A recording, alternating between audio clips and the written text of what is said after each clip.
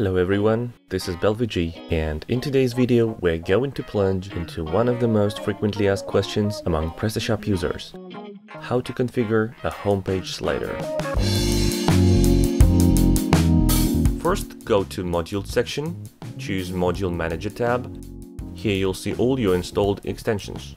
Go to Design and Navigation and find the Image Slider module, or you can simply type Image Slider in the search bar. Navigate to its configurations. Here you can specify the behavior of a slider, adjust the duration of transitions between slides.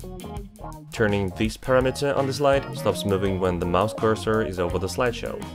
Loop slides forever or stop it after the first round pressing yes.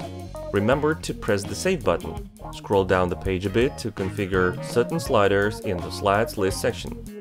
Start with Edit button and specify the background image, the title of your slide, make sure the target URL is correct, edit caption, add some sort of description, enable or disable the slider. Press Save button. Do the same with the rest of your slides. And by the way, you can add more slides to your homepage. If you want to see your intermediate results, press View My Shop button located at the top of the page.